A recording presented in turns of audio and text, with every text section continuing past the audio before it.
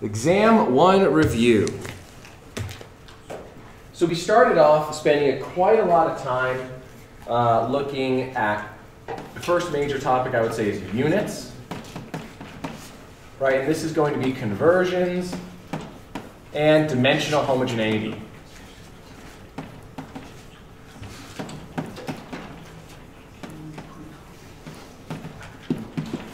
Right, so dimensional homogeneity is something we spent a lot of time on, where we converted from an equation with one unit set, or maybe you had an equation with unknown units and you had to use the rules of it to work it out. So if you recall that if plus and minus, you have to have the same units. For times and divide, basically anything is okay. Right, you can cross units off, you can add them together, you can multiply them, all these different things. Equal sign, you have to have same units. And we also talked about transcendental functions. So like exp or log or sine or any of these different functions, these have to be unitless.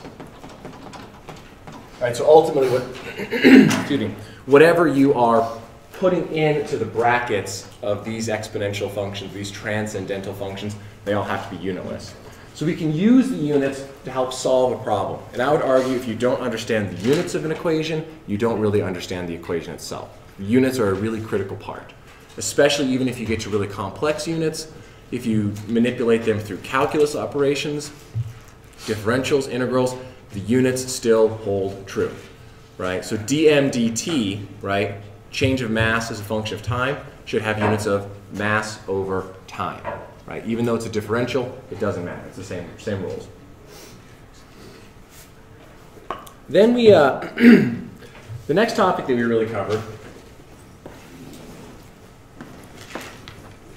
was engineering basics.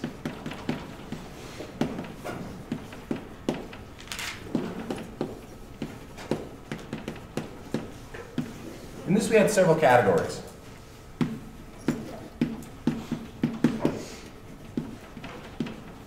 So for unit meaning, we spent a lot of time talking about temperature and pressure. What is the fundamental physical meaning of temperature and pressure? In terms of temperature, what is your reference state? What is your temperature interval?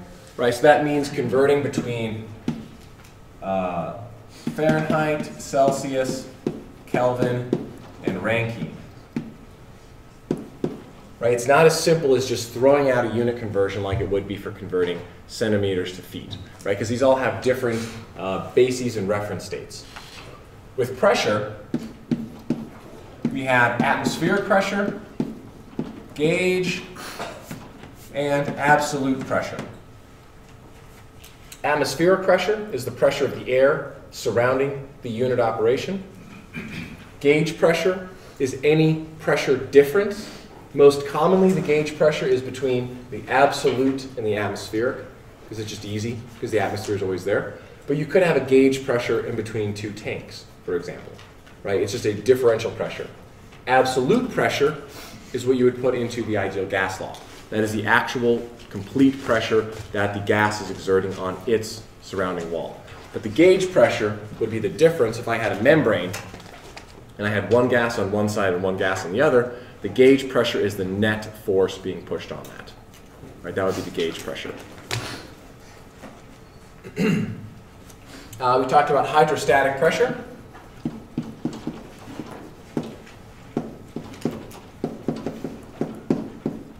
And with this, where P is that the pressure of the bottom of a column of fluid is going to be equal to the pressure pushing at the top of the column plus the density, acceleration of gravity, and the height of the column. And so if we were to draw this out, we have a column of fluid that is some h tall, it has some pressure pushing on it, and the fluid is of some density. The denser the fluid, the more pressure you're going to have at the bottom of your column. So in our case, the pressure that's pushing on us right now is air, which is a fluid, going from us all the way to the tippy top of outer space. But that's a whole lot of air and not a whole lot of pressure. Right? That's because the density of air is not all that high. Right? So it takes a lot of air to push on us to get the equivalent of 1 atmosphere, yes. Would that still be so then would that be the absolute pressure, very bottom? At the very bottom, yes. If you knew the density of air over a period of height, the pressure of space is 0, this would be the absolute pressure that we would measure here, which in that case would actually be the atmospheric pressure in this circumstance. So atmospheric pressure is the absolute pressure of the atmosphere. So that is content that many of you may have already seen. The new content that we talked about next was material balances.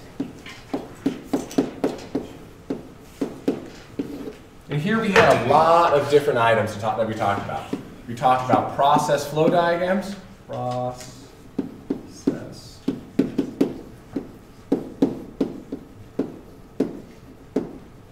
Basically, how do we take a word problem and turn it into a drawing with unknown variables? Right? That's really the challenge in this part here. We did degrees of freedom analysis. This we did for reacting systems and for non-reacting systems. Basically, how much information do we need to solve this particular problem? Now, degrees of freedom analysis is most useful when we're trying to figure out which unit operation to do our balances on first, especially when you have multiple unit processes. It doesn't necessarily mean that you have to go through and do a super rigorous degrees of freedom analysis, but looking at how many unknowns there are and roughly thinking through your heads how many pieces of information, that'll get you 90% of the way there. Right? Codifying it down and writing out exactly the details, sure, that would be formal and nice, but in terms of an exam setting, I don't think it's necessarily a wise use of your time. But if you've done the homework diligently, you should have a pretty intuitive sense of which processes will have the fewest degrees of freedom, which is what we want. Ideally, 0.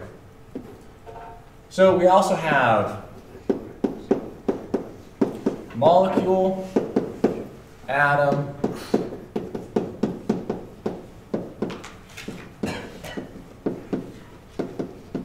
so I'm lumping all of them, non-reacting and reacting, into the same category here, whereas the molecule balance is typically what we would do for a non-reacting system, but then atom and the extensive reaction approach are the balance strategies that we used for reacting systems predominantly. Now you could, of course, use the molecule balance, and this would be for the general balance equation, in minus out plus generation minus consumption is equal to accumulation. If we were to apply a molecule balance to a non-reacting system, you would have no generation, no consumption, and typically we're going to be assuming it's an open steady state process, so no accumulation. So the molecule balance is what we started off using. Or a mass balance. We could also say this is, we also have the mass balance, which is not strictly molecules, right? It's mass in, mass out.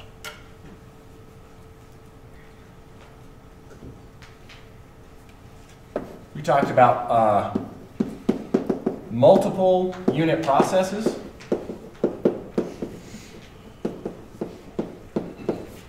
And one of the most studied ones that we looked at was the reactor separator.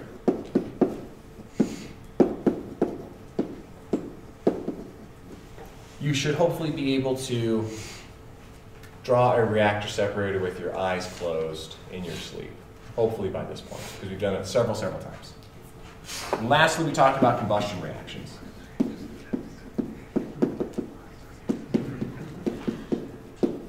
Right, and combustion reactions are no different than any other chemical reaction, but the difference is that you have specialized nomenclature.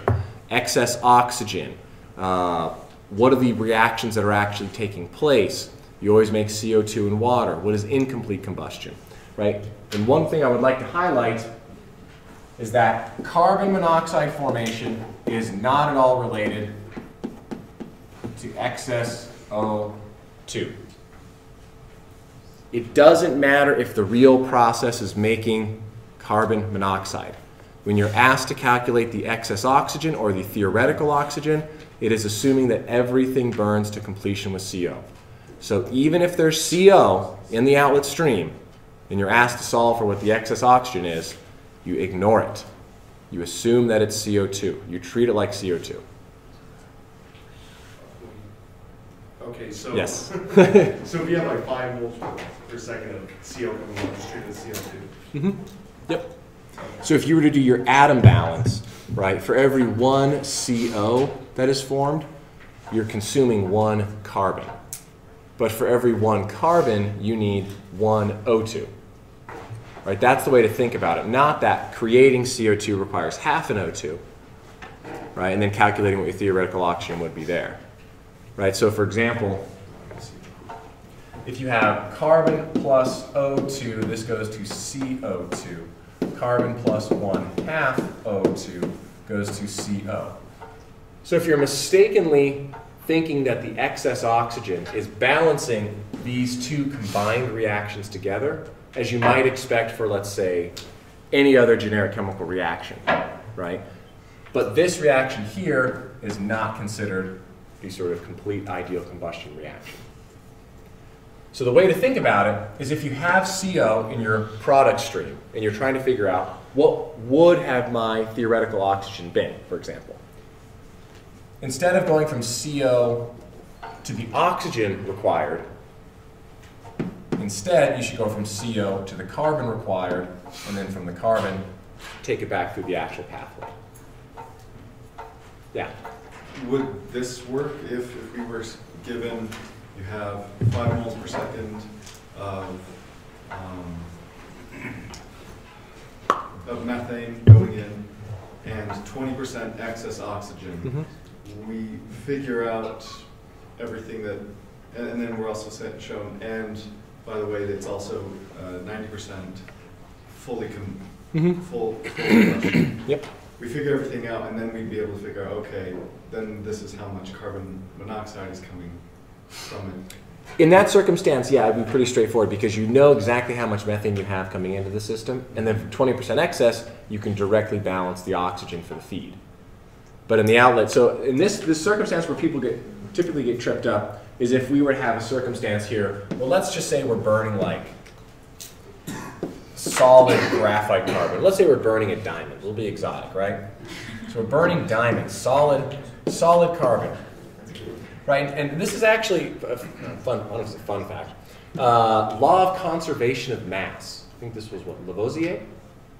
That's how he actually did this. He burned a diamond in pure oxygen and then discovered that it was no change in mass. So the law of conservation of mass back in the 1600s was actually burning a diamond.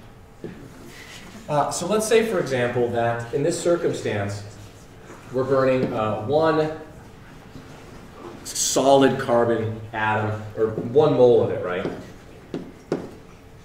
And let's say the outlet here is, I don't know, 0.5 CO2 and 0.5 CO.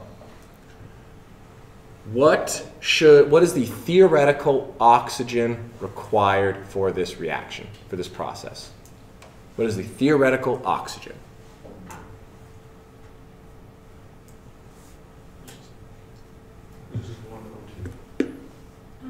So I have 1 vote for 102. What else we got? It'll be 3 halves O2. So the theoretical oxygen. So I've heard 3 halves, I think, was one. What was another one? 3/4. 3/4. Okay, so let's go vote. Okay, 3/4. Who's a 3/4 fan? Okay, who's a 2/3 fan? Who's a 1? It's 1. 1 carbon requires 1 O2. This doesn't matter. So it is 1 O2 required. Yes? So would it be easier, I mean, I guess if we're only given the outlets, you have to back it out, Yeah. do that whole process, would it be easier if we're given like an inflow stream? We just do balance the carbon inflow with the oxygen? So this is legit. So we can ask this, right?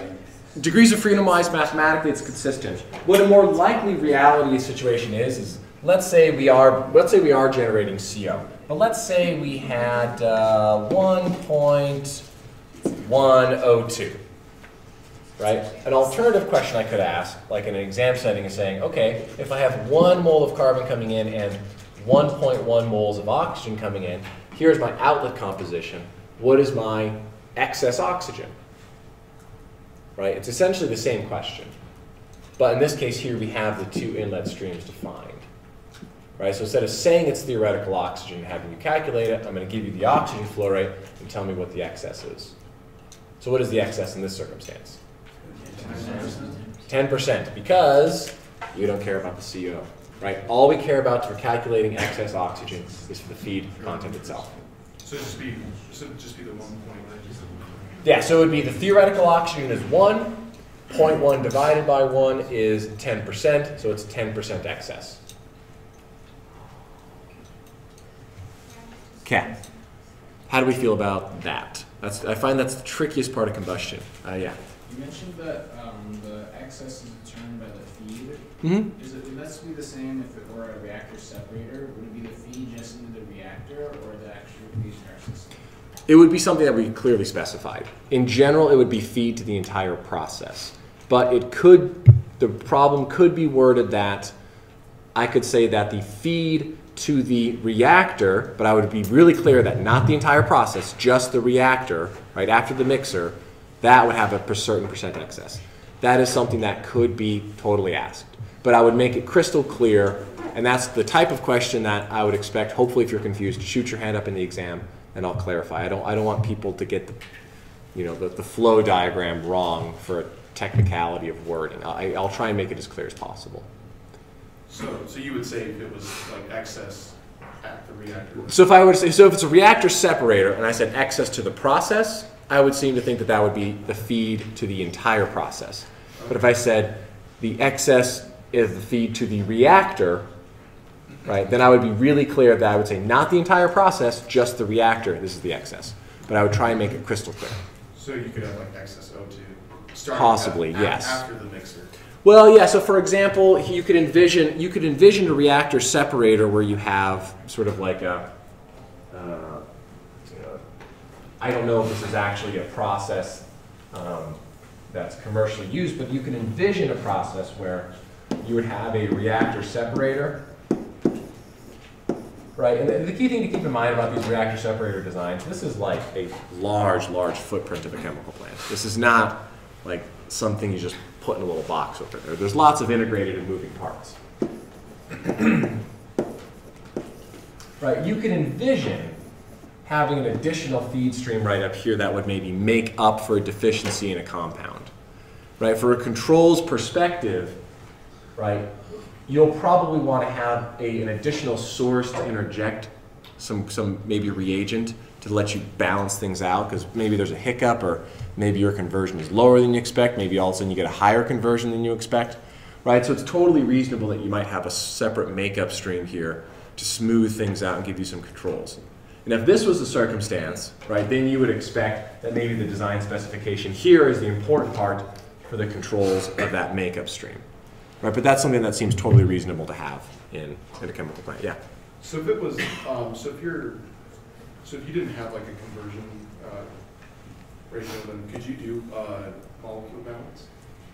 If it was just 100%. If what was 100%? If this was so if your stuff went in and it reacted 100% and it came out in your reaction separator into two like pure streams, could you do like could you do an in is equal to out for that situation? So you're saying if the reaction goes to 100% completion, if the reaction goes to 100% completion, you do not need a recycle stream.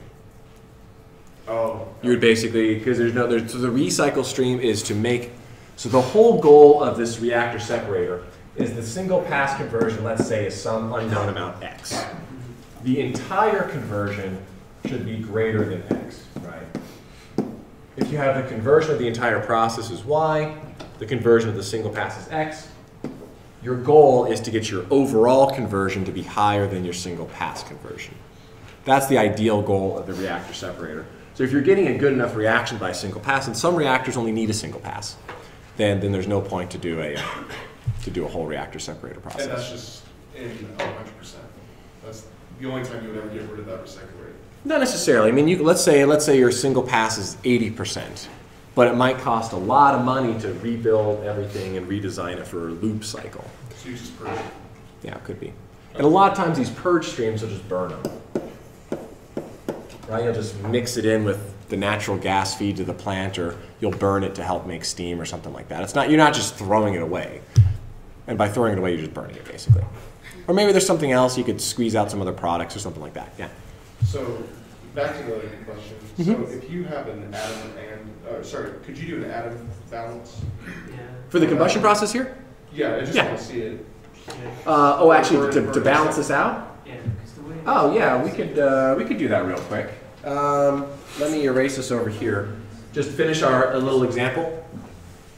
Yeah, because, so for your extended, so if you're going to do an extended reaction balance, would you include the CO then in that case? Of course, yes. Okay. So let's just do that really quickly. So if this is our feed, what are we missing in our outlet? O2. We're missing O2. What else? Anything else? It could be carbon. Let's just assume we're burning it to completion, right? So let's say it's a design specification. So right now, we're just missing our O2, right? So what we could do, let's do a carbon balance in our head. We have 1 mole of solid carbon coming in. For every 1 carbon, you get 1 carbon. For every 0.5 CO2s, you get 1 carbon. 0.5, you get 1. So this is clearly 1, right? So the carbon is taken account for. Now for the O2, we have 1.1 times 2 over 1, right? For every 1 O2 molecule, we get 2 oxygens, leaving the system 0.5 CO2. You get 2 to 1 on that one, plus 0.5 for CO, that's a 1 to 1, plus an unknown amount of O2, in that case there, that's 2 to 1 again. So if we were to do this math, this is 1, this is 0.5. Let's see, wait a second. Oh, no, sorry, yeah. Yeah. 0.5, 0.51. Let's see, so this is 2.2. 1.2 minus 0.5 is equal to, over 2 is equal to NO2. 0.7 over 2 equals 0.35 equals NO2. Did you just do, oh, sorry. I hopefully I didn't make a mistake. I did that pretty quick. No, I was just asking, so did you just did minus, so what'd you do up there? So I took the 1, minused it from the 2.2, and then I took this, put it over there. Then I took that 2, divided it over there. Oh, okay. So hopefully it should all work out. Yeah. Yeah, question? With the 0.5s on the left board, were those here. Were those 0.5 moles, or was that the 0.5 moles. fraction? 0.5 moles. Okay, like molar flow rate. Okay. Yeah, and let's just for the sake of argument, let's do the extended reaction approach for the same problem, right? Let's just do that. And then so what you just did was the atom balance. This is an atom balance, right? So what I did here is what kind of an atom balance?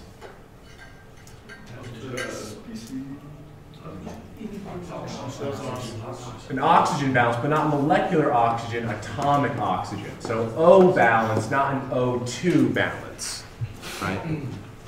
Okay, so let's think about the extended reaction approach. How do we use the extended reaction to solve this problem? What's the first step? What do we need to solve for? Did you just do your carbons?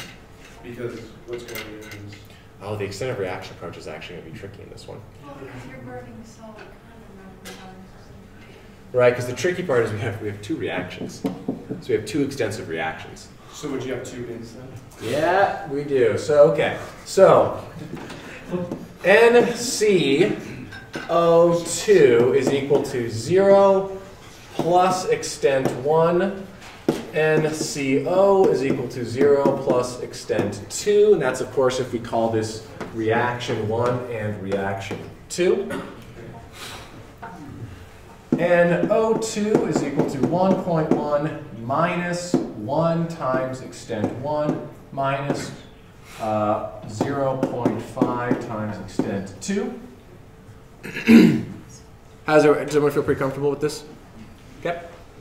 So now we can solve that extent 1 is equal to 0.5, extent 2 is equal to 0.5, and O2 is equal to 1.1 minus 0.5 minus 0.5 times by 0.5. Oh, jeez. All right, is that the same number? O2 is 1.1 minus this is 0.6 minus 0.5 is 0.25, is that right? equals. Yeah, same answer. Worked out the same. Unless I forced it to work out by funny math. Does that say, is that right above, does that say O2 or So NO2 is equal to 1.1 minus 0.5 minus 0.5 times by 0.5. Because this is the stoichiometric coefficient for oxygen for reaction 2. Stoichiometric coefficient of oxygen for reaction 1 is minus 1 and minus 0.5.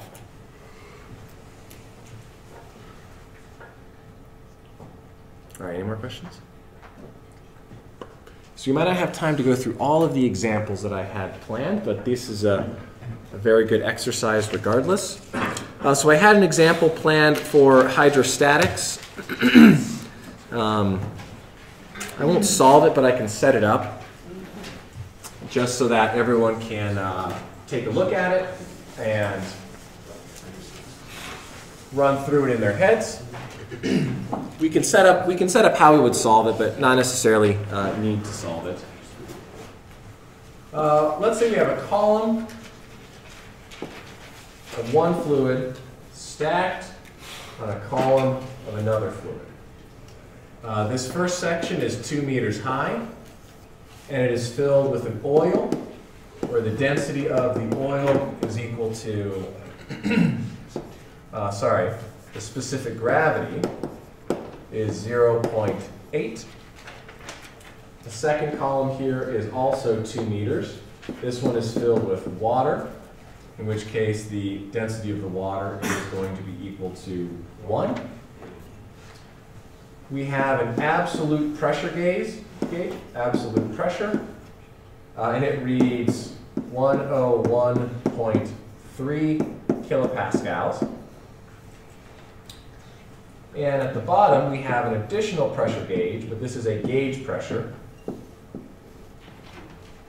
And it is an unknown amount.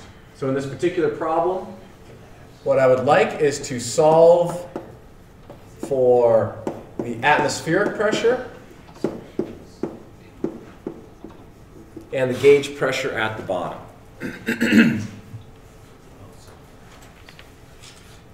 And what I'm looking for is I would like this in units of millimeters of mercury and this in kilopascals. Because oftentimes atmospheric pressure is conventionally delivered in millimeters of mercury. And that's what a mercury barometer that you might see in your lab would have.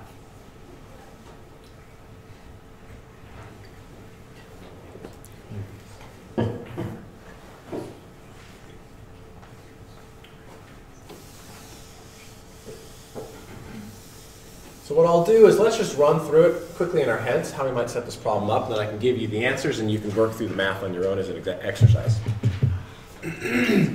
Okay, so what's the first step here? Would you want to solve for the rho gauge for your top and your bottom fluid? Yeah, so let's take a look. Let's write out our equations really quickly. So we can use our hydrostatic pressure equation for really any point along this column, right? Yeah. I was just thinking, since we already know the absolute pressure at the point between the two fluids, just take that absolute pressure and add it to the pressure of the column of water. And wouldn't that give us the absolute Almost at the bottom, and then we can find the gauge? Well, let's start down there.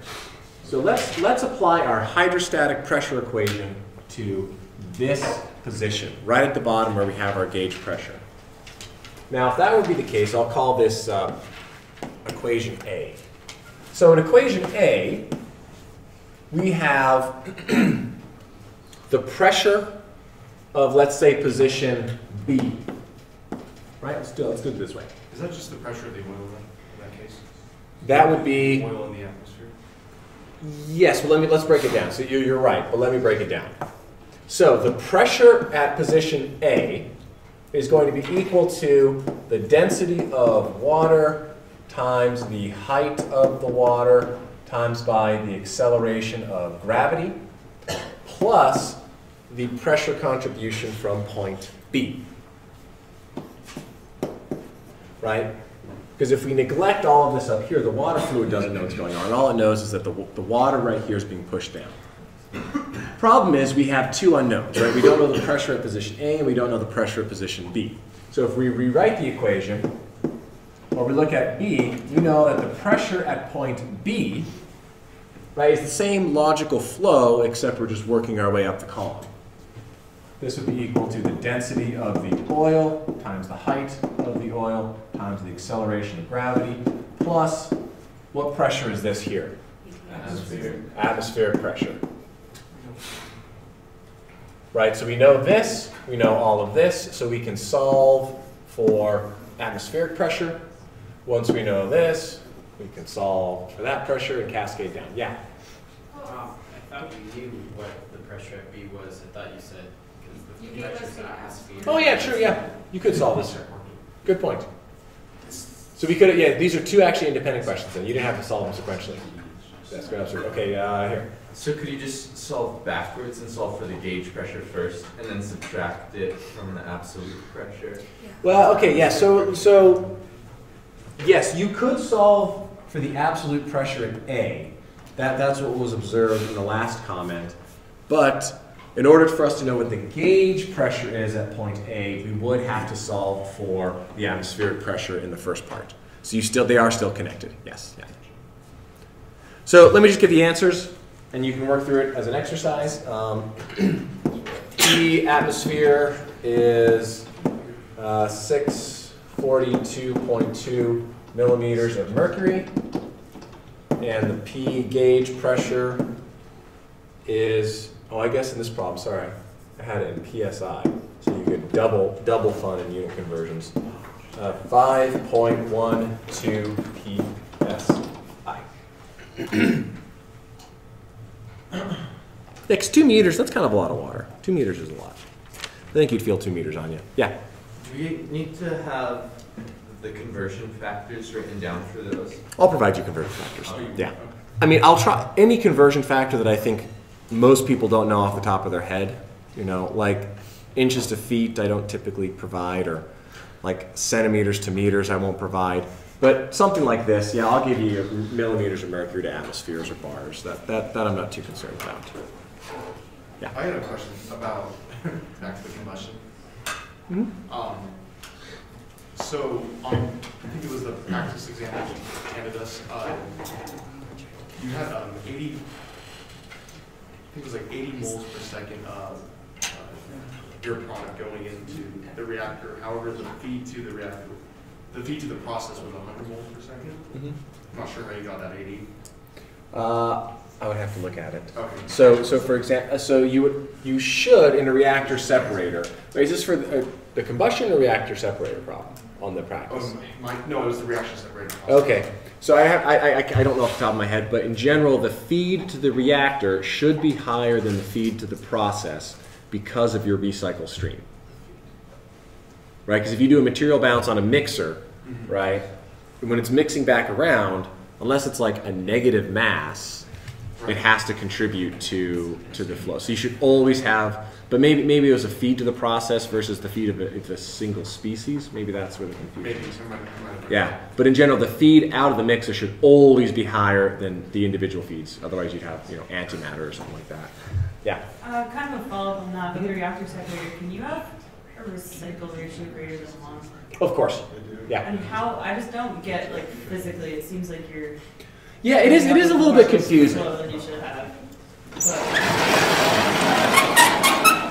So in the reactor separator,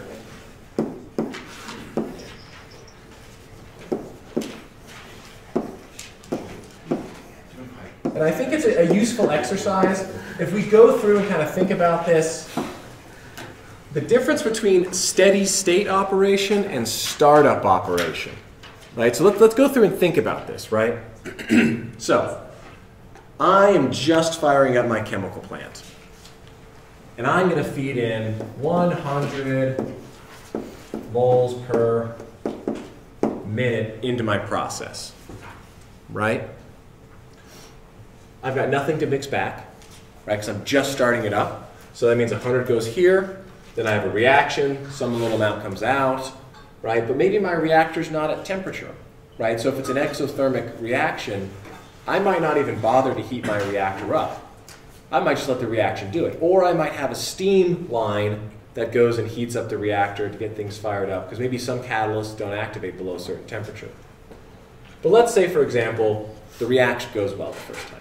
Okay? Let's say it's a 50% conversion. That means I have 50 moles of my product and 50 moles of my unreacted material. Some of it goes down, some of it goes out. Maybe when I'm starting the reactor, I won't bother purging anything, and I'll send it all the way back. Well, then we've got 150 moles, right? Send it through again. Half of it reacts. We've got 75 moles. Some comes up, some comes back, some comes around, right? Then we have a higher amount, and a higher amount, and a higher amount. So when we're starting up a reactor separator, we have an accumulation, right? You have to have an accumulation when you start it up. But if your controls are operating correctly, as this starts to accumulate, you're going to start to throttle open your purge valve and start throwing that away. And depending on how much you open that purge valve, it depends how much is being sent back and recycling through and accumulating. And eventually you're going to reach a steady state where you're going to have more material potentially cycling through your system than is being fed. And once you've reached your steady state, then you're not going to have any additional accumulation. So if we were to look at, for example, I'm going to call this 2, right, stream 2. If I were to look at the molar flow rate of stream 2 as a function of time, I should start off at 100.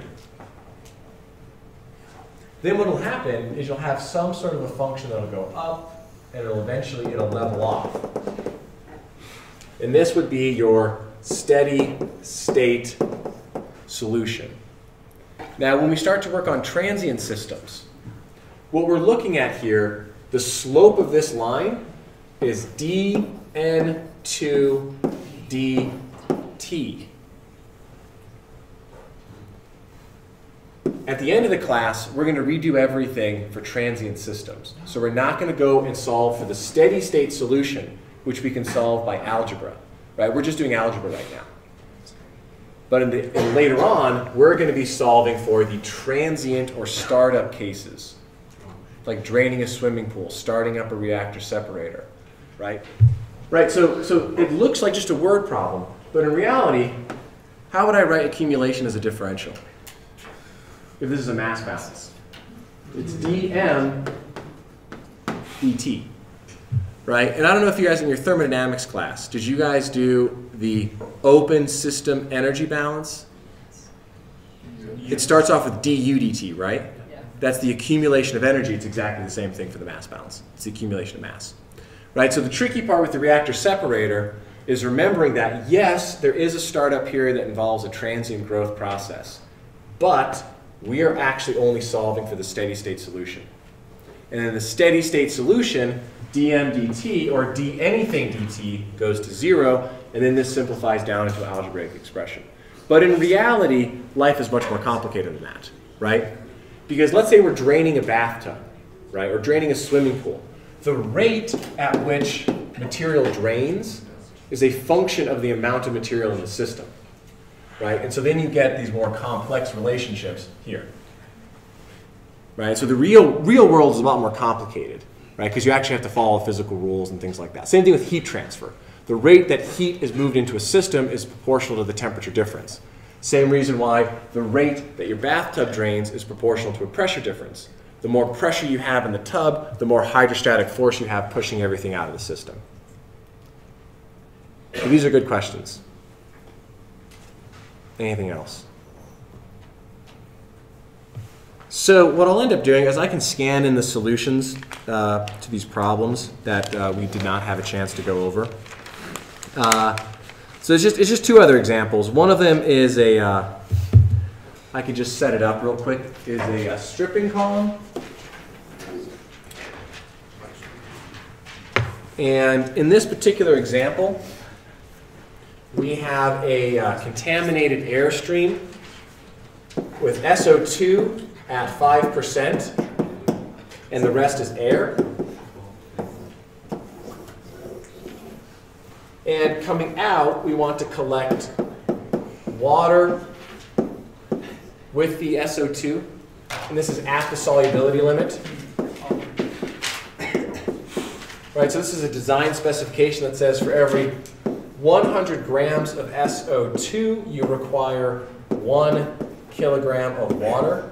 Right, that's the solubility of sulfur dioxide in water, which is going to be more realistic of a design specification than if I just threw up and made up some number. Coming out of the top, we have mostly air plus 3% water. Now, why is it 3% water? It's humidity, right? If I mix air with water, some of the water is going to evaporate. And then coming into the system here, we're adding water. And for this particular example, if I call this 1, if N1 is equal to 100 moles or kilomoles per second, what is NH2O stream? I'll say 1, 2, I say my notes here. 1, 2, 3, 4. What is NH2O for? Basically saying if I were to design this process, how much water would I need to add to the column in order to ensure that all of the sulfur dioxide could be theoretically dissolved into the water and I could remove it and clean up the airstream so we're not injecting nice brown air. Yeah, back there. What does that say on the stream 3 H2O at what limit? Solubility limit. So I just wrote SOL. So solubility.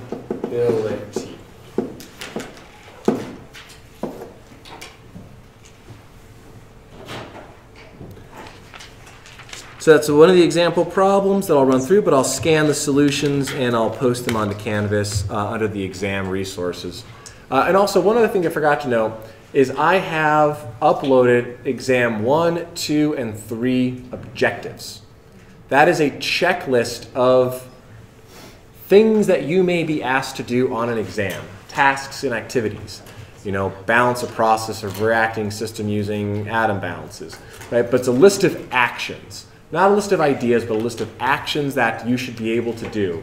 I hope. I think that's how I worded it, right? But it's a list of things to go through, and you can use that as an internal checklist. Now, I forgot one thing here. We got distracted a little bit with the combustion problems. But the last thing that's going to be on the exam is single-phase properties, right? That includes the ideal gas law and density conversions, right? But that was included on the homework. There's a problem, for example, where you had you're burning ethanol, right? And it gave it to you in liters per minute or something, right? So it was just a simple conversion to put it into mass flow rates. And same thing with air flow rates, volumetric flow rates of air. You were able to convert that into moles, right? So you will be asked ideal gas problems and single-phase material properties, like what is the density and how to convert it to mass or molar flow rates. And then there's one other problem that is a reactor separator without a purge stream, but hopefully it's clear enough on the notes that we don't have to set it up. But in this case here, I really wanted to make sure we highlight this particular problem. We've seen a lot of reactor separators, that's pretty standard, right? But in some of the examples that we've done in class, we've had these sort of adsorbing columns or stripping columns, and maybe one feed goes into a separate one. Right? So I just want everyone to be comfortable with the possibility of having a balance with more than just 2 streams or 3 streams. Right? A lot of the problems that we've done in the homework have been 2 or 3 streams because it's a separator, but you could have more complex processes with more input and output streams. But everything algorithmically is exactly the same, right? It's just one extra term in your balance. So it still just goes down, so it's still N is equal to output for this situation? Of course, yeah. This is a non-reacting system, so all of your balances are molecule balances and they're all in versus out. Okay. All right, 1 page front and back of notes is what you're allowed, a calculator, and that's it, right? So see you on Friday.